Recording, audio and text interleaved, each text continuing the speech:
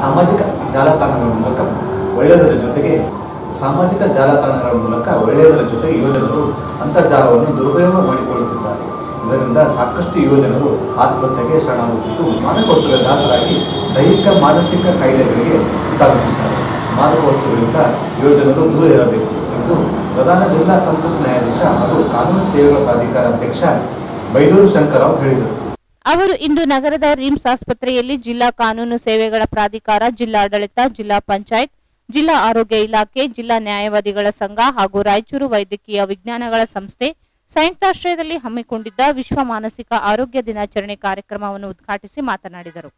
ಬದಲಾಗುತ್ತಿರುವ ಜಗತ್ತಿನಲ್ಲಿ ನಾವು ವೈಜ್ಞಾನಿಕವಾಗಿ ಬಹಳ ಮುಂದುವರಿದಿದ್ದು, ಆದರೆ ವೈಯಕ್ತಿಕ ನೆಲೆಯಲ್ಲಿ ಯಾವುದೇ ಬದಲಾವಣೆಯಾಗಿಲ್ಲ. ಸಾಮಾಜಿಕ, ಆರ್ಥಿಕ, ಕೌಟುಂಬಿಕವಾಗಿ ಬದಲಾವಣೆಯಾಗಬೇಕಿದೆ ಎಂದರು.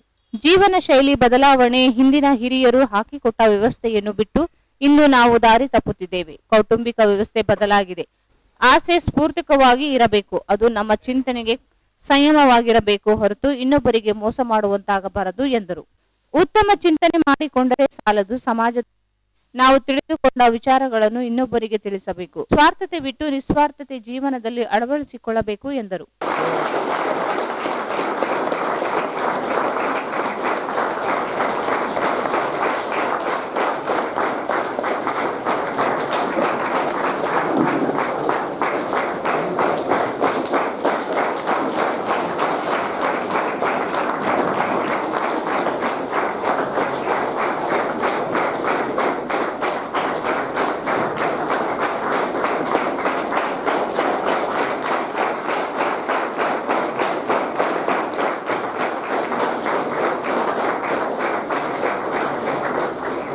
ಯುವಜನತೆ ಅನಗತ್ಯವಾಗಿ ಅಪ್ಪಿಕೊಂಡಿದ್ದರ ಪರಿಣಾಮ ಅಂತ ಹೇಳ್ಬೋದು. ಏಕೆಂದರೆ ಈ ಸೋಷಿಯಲ್ ಮೀಡಿಯಾ ಈಗಷ್ಟೇ ಎಲ್ಲ ವಿದ್ಯಾರ್ಥಿಗಳು ಹೇಳಿದ್ರು, ಒಂದು ಡೆಮೋ ಮಾಡಿ ಸಹಿತ ತೋರಿಸಿದ್ರು. ಅದಕ್ಕೂ ಹೆಚ್ಚಿನದೇನು ಹೇಳಬೇಕಾದಾಗ ಇಲ್ಲ, ವಿಷಯ ಇಷ್ಟೇ. ಇವೆಲ್ಲ ನಾವು ವೈಜ್ಞಾನಿಕವಾಗಿ ಸಾಧಿಸಿದಂತಹ ವಿಚಾರಗಳು, ಸಂತೋಷ ಪಡಬೇಕು, ಹೆಮ್ಮೆ ಪಡಬೇಕು. ಆದರೆ ವಾಸ್ತವಿಕವಾಗಿ ನಮಗೆ ಒಳ್ಳೆಯದಾಗಬೇಕಾದಂತಹ ಈ ಎಲ್ಲ ಅತ್ಯಾಧುನಿಕ ವಿಚಾರಗಳು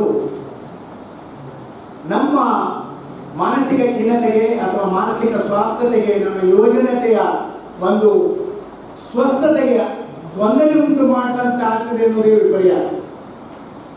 ಏಕೆ ಹೀಗಾಯಿತು ಅನ್ನೋ ಪ್ರಶ್ನೆ ಬಂದರೆ, ನಮ್ಮ ಜೀವನ ಶೈಲಿಯ ಬದಲಾವಣೆ, ನಮಗೆ ಹಿಂದಿನವರು ಹಾಕಿಕೊಟ್ಟಂತ ಒಂದು ವ್ಯವಸ್ಥೆ ಏನಿತ್ತು ಅದನ್ನು ಬಿಟ್ಟು ನಾವೀಗ ದಾರಿ ತಪ್ಪಿದ್ದೇವೆ. ಕೌಟುಂಬಿಕವಾಗಿಯೂ ಸಹಿತ ಮೊದಲೇ ಜಾಯಿಂಟ್ ಫ್ಯಾಮಿಲಿ ಇತ್ತು, ಹಿರಿಯವರೆಲ್ಲ ಇದ್ರು. ನಮ್ಮಲ್ಲಿ ಉತ್ತಮ ಸಂಸ್ಕಾರ ನೀಡುವಾಗ ಅವರ ಜೀವನದ ಅನುಭವ ನಮಗೆ ದಾರಿಯಲ್ಲಿ ಇದ್ರು. ಅದರಿಂದ ನಮಗೆ ಬಹಳ ಹೆಲ್ಪ್ ಆಗ್ತಿತ್ತು. ಸಟ್ಟೆ ಏನಾದರೂ ತಪ್ಪು ಮಾಡಿದ್ರು ಸಹಿತ ಅದನ್ನು ತಿಂದುಕೊಂಡು ಹೋಗ್ಲಿಕ್ಕೆ ಸಾಕಾಗ್ತಿತ್ತು. ಅವಶ್ಯಕತೆಯ ಒಂದು ಸಂದರ್ಭವೂ ಸಹಿತ ಅಲ್ಲಿ ಸಿಗ್ತಿತ್ತು ಮನೆಯಲ್ಲಿಯೇ. ಮತ್ತು ಹೊರಗಿನ ವಾತಾವರಣ ಹಾಗೆ ಇತ್ತು. ಆದರೆ ಈಗ ಕೌಟುಂಬ ವ್ಯವಸ್ಥೆ ಚೇಂಜ್ ಆಗಿದೆ. ಮನುಷ್ಯನ ಬದುಕು ವಿಸ್ತಾರ ಆಗಿದೆ ಅನ್ಕೊಂಡಿದ್ದಾನೆ, ಆದರೆ ಸಂಕುಚಿತ ಆಗಿದೆ. ಏನೋ ಕ್ರಮ ತೆಗೆದುಕೊಳ್ಳದೆ ಮತ್ತೆ ಕಣ್ಣಿನಲ್ಲಿ ಕೊಡ್ತಾರೆ. ಕಣ್ಣಿನಿಂದ ಪರಿಶ್ರಮ ಪಟ್ಟು ಅವನೇನೋ ಮಾನಸಿಕ ಅವ್ರ ಒಳಗಿದ್ದಾನೆ ಇಲ್ಲೋ ಅಂತ ಗೊತ್ತಾದ ಮೇಲೆ ಅವ್ರ ಮನೆಯಿಂದ ಕರ್ಕೊಂಡು ಬರ್ತಾರೆ. ಅದು ಅಲ್ಲದೆ ನಮ್ಮ CRPC ಬಹಳ ಅನುಕಾಲದಿಂದಲೂ ಒಬ್ಬ ಮನುಷ್ಯ ಏನಾದರೂ ಅಪರಾಧ ಮಾಡೋ ಕಾಲಕ್ಕೆ ಅವನ ಮನಸ್ಸಿನ ಪರಿಸ್ಥಿತಿ ಹೇಗಿತ್ತು ಅಂದರೆ, ಅವನು ಏನಾದರೂ ಅಪರಾಧ ಮಾಡೋಕ್ಕಾಗ ನನಗೆ ಏನು ಗೊತ್ತಿಲ್ಲ, ನಾನು ಏನು ಮಾಡಿಲ್ಲ ಅಂತ ಹೇಳ್ತಿರ್ತಾನೆ. ಬಟ್ ಒಳ್ಳೆಯ ವಿಷಯದಲ್ಲಿ ಮತ್ತೆ ಅದು ದುಡ್ಡಾತ್ರ ಮಾತಾಡ್ತಿರ್ತಾರೆ. ಅಂತ ವಿಷಯದಲ್ಲಿ ಸಹಿತ ನಾವೇನಪ್ಪ ಅಂದರೆ ಮಾನ್ಯ ನ್ಯಾಯಾಲಯಕ್ಕೆ ಒಂದು ಅರ್ಜಿ ಹಾಕ್ತೀವಿ CRPC 319 ಅವ್ರಿಗೆ ಏನಪ್ಪ ಅಂದರೆ ಡಾಕ್ಟರ್ ಬಳಿ ಕಳಿಸ್ತೇವೆ. ಡಾಕ್ಟರ್ ಏನವರು ತೀರ್ಪು ಕೊಟ್ಟೋದ್ರ ಮೇಲೆ ಅಂದರೆ ನ್ಯಾಯಾಲಯ ನಡೆಯುವಂಥ ಕಲಾಪಗಳು ಅರ್ಥವಾಗ್ತದೋ ಇಲ್ಲೋ ಅಂತ ಬಗ್ಗೆ ಅವರು ಡಾಕ್ಟರ್ ಸರ್ಟಿಫಿಕೇಟ್ ಕೊಟ್ಟ ಮೇಲೆ ಅವನ ಮೇಲೆ ಒಂದು ಕೆಲಸ ನಡೆದಿದೆ. ಅದು ನಡೆಯಲಿಲ್ಲ. ಇಂಥ ಒಂದು ಸಾಕಷ್ಟು ನಮ್ಮ ಈ ಒಂದು ನ್ಯಾಯ ವ್ಯವಸ್ಥೆಯಲ್ಲಿ ಈಗಾಗಲೇ ಅವರಿಗೆ ಪ್ರೊಟೆಕ್ಷನ್ ಕೊಟ್ಟಿದ್ದಾರೆ. ಈಗಾಗಲೇ ಈ ಬೆಳೆಯುತ್ತಿರುವ ವಾಟ್ಸಪ್, ಫೇಸ್ಬುಕ್ ಇಂಥದ್ರಲ್ಲಿ ಇನ್ನೂ ಕೆಲವು ಕಾನೂನುಗಳು ಬರಬೇಕಾಗಿದೆ. ಈಗ ಬಂದಿಲ್ಲ. ಕಾಲಕಾಲಕ್ಕೆ ಅದು ಬಂದಮೇಲೆ ಅದು ಮುಂದೆ ನೋಡ್ತಾ ಇದ್ರು. ಆ ಒಂದು ವಾಮ ಮಾರ್ಗ ಹಿಡಿಬಾರ್ದು, ದುಡ್ಡು ಕೊಟ್ಟು ಒಂದು ಪೊಸಿಷನ್ ತಗೋಬಾರ್ದು, ಕಾಪಿ ಪಾಸ್ ಆಗಬಾರ್ದು. ಸತ್ಯವನ್ನು ಹೇಳಬೇಕು. ಸತ್ಯ ಹೇಳೋದು ಸುಲಭ ಅಲ್ಲ. ಜ್ಞಾಪಕ ಇಟ್ಕೊಳ್ಳಿ. ಸತ್ಯ ಹೇಳಬೇಕು ಅಂದ್ರೆ ಬಹಳ ಕಷ್ಟ. ಸತ್ಯ ಹೇಳ್ಬೋದು, ಸುಳ್ಳು ಹೇಳ್ಬೋದು ಚೆನ್ನಾಗಿ. ಕರೆಕ್ಟ್ ತಾನೆ? ಸತ್ಯಕ್ಕೆ ಆಪೋಸಿಟ್ ಏನಪ್ಪ? ಸುಳ್ಳು. ಸುಳ್ಳು ಹೇಳ್ಬೋದಾ? ಹೇಳ್ಬೋದಾ ಇಲ್ವೋ? ಹೇಳ್ಬೋದು. ಸತ್ಯ ಹೇಳ್ಬೋದಾ? ಹೇಳ್ಬೋದಾ? ಮತ್ತೆ ಆಪೋಸಿಟ್ ಹೆಂಗಾಯ್ತದು? ಒಂದು ಜ್ಞಾಪಕ ಇಟ್ಕೊಳ್ಳಿ. ಸುಳ್ಳನ್ನ ಹೇಳ್ಬೋದು, ಸತ್ಯನ ಫೀಲ್ ಮಾಡಬೇಕು. ಜ್ಞಾಪಕ ಇಟ್ಕೊಳ್ಳಿ. ಅದೇ ಅನುಭವದ ಮಾತು. ಸತ್ಯವನ್ನೊಳಗೊಂಡ ಮಿಥ್ಯಕ್ಕೂ ಭಂಗ, ಮಿಥ್ಯವನ್ನೊಳಗೊಂಡ. ಅಧ್ಯಕ್ಷತೆಯನ್ನು ರಿಮ್ಸ್ ನಿರ್ದೇಶಕಿ ಡಾಕ್ಟರ್ ಕವಿತಾ ಪಾಟೀಲ್ ವಹಿಸಿದ್ದರು. ಮುಖ್ಯ ಅತಿಥಿಗಳಾಗಿ ರಿಮ್ಸ್ ವೈದ್ಯಕೀಯ ಅಧೀಕ್ಷಕ ಡಾಕ್ಟರ್ ರಮೇಶ್, ಜಿಲ್ಲಾ ಪ್ರಧಾನ ಸಿವಿಲ್ ನ್ಯಾಯಾಧೀಶ ಎಂಸಿ ನಾಡಗೌಡ, ನ್ಯಾಯವಾದಿಗಳ ಸಂಘದ ಅಧ್ಯಕ್ಷ ಎನ್ ಭಾನುರಾಜ್, ಜಿಲ್ಲಾ ಶಸ್ತ್ರಚಿಕಿತ್ಸಕ ಡಾಕ್ಟರ್ ವಿಜಯಶಂಕರ್, ಜಿಲ್ಲಾ ರೆಡ್ ಕ್ರಾಸ್ ಸಂಸ್ಥೆಯ ದಂಡಪ್ಪ ಬಿರಾದರ್ ಭಾಗವಹಿಸಿದರು. ಮನೋವೈದ್ಯ ಡಾಕ್ಟರ್ ಮನೋಹರ್ ವೈ ಪತ್ತಾರ್ ಹಾಗೂ ಡಾಕ್ಟರ್ ರಮೇಶ್ ಬಾಬು ಅವರು ವಿಷಯ ಮಂಡನೆ ಮಾಡಿದರು. ಜಿಲ್ಲಾ ಮಾನಸಿಕ ಆರೋಗ್ಯ ಕಾರ್ಯಕ್ರಮ ಅನುಷ್ಠಾನ ಅಧ್ಯಕ್ಷೆ ಡಾಕ್ಟರ್ ನಂದಿತಾ ಸ್ವಾಗತಿಸಿ ಪ್ರಾಸ್ತಾವಿಕವಾಗಿ ಮಾತನಾಡಿದರು. ಕ್ಷೇತ್ರ ಆರೋಗ್ಯ ಶಿಕ್ಷಣಾಧಿಕಾರಿ ನಾಗರಾಜ್ ವಂದಿಸಿದರು. If we were late to the class, we used to be made to kneel down in front of the whole crowd, and we used to be given cuts on our arm. We have faced all these things. Probably the present generation has not seen all those punishments, because the teacher, if he is found, he or she is found punishing the students, the parents will immediately rush and file a case against the teacher. So why this punishment?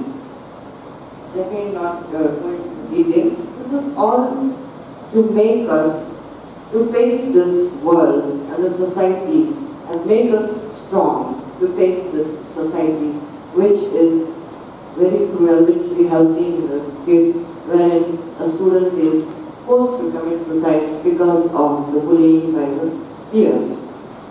So we ಯುವ ಜನತೆಯ ಸಂಬಂಧವಾದ at least ಒಂದು 5 ನಿಮಿಷಗಳ ಕಾಲ, 3-4 ನಿಮಿಷಗಳ ಕಾಲ ನಾನು ತಮ್ಮ ನನ್ನ ವಿಚಾರವನ್ನು ಹಂಚಿಕೊಳ್ಳಿಕ್ಕೆ ಪ್ರಯತ್ನ ಮಾಡ್ತೇನೆ.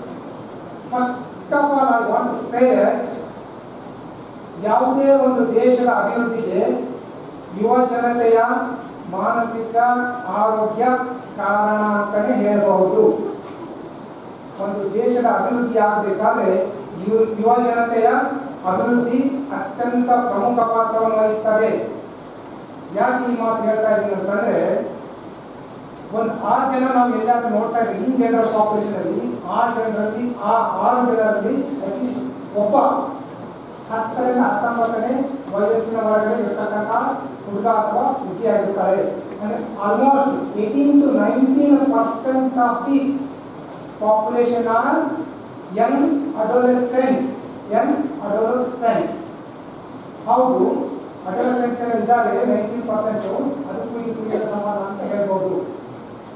whatever the mental illnesses are there, ಅವೆಲ್ಲ ಸ್ಟಾರ್ಟ್ ಆಗ್ತಕ್ಕಂಥದ್ದು ಇದೇ ವಯಸ್ಸಿನಲ್ಲಿ. At least 50% of all the mental health issues will start by age of 14 years, not 16 years.